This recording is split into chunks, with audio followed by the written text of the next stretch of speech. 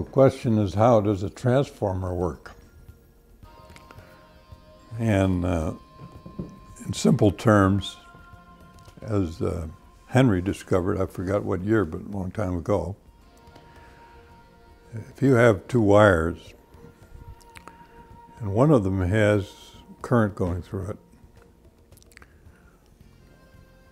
and that current's changing, the fact that it's changing will induce a voltage in the wire that's parallel to it. So if this is a sinusoidal current going through this wire, you'll have a sinusoidal voltage induced in this one. Now, if that's true and you get excited at the fact that you now have a voltage in a wire that's not touching this one, and you're greedy, you'll say, well, why don't I double it? Because I'll make it go around and come by again. And you will, in fact, double what you've found. And if you're still greedier and you keep making it many turns, you'll get a fairly high voltage across that second wire. And that's what a transformer is. Improved on a great deal because the coupling between, this is an electromagnetic field that causes this induction. The intensity of that field is proportional to the permeability of the medium. If it's air, you're not going to get much effect.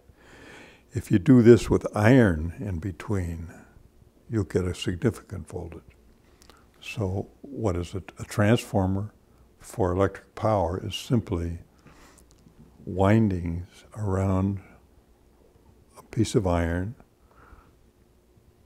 coupled to another set of windings around the same piece of iron or core, such that when you change current in one winding, you get a voltage appearing on the other one. So you're transforming from one circuit to another.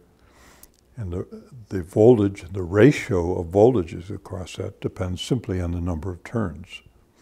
If you have 50 turns on this one and 50 on this one, you'll get the same voltage on both. If you have 50 on this and 200 on this, you'll get 4 times the voltage on this one. And that's how transformers work. It's simply a question of design, the objective being to cause as much as possible of the flux or the field that goes through one coil to link the other one. And that's how transformer designers go at it in building transformers. And sometimes, rather than having just 2 windings, you may have 3 windings or 4.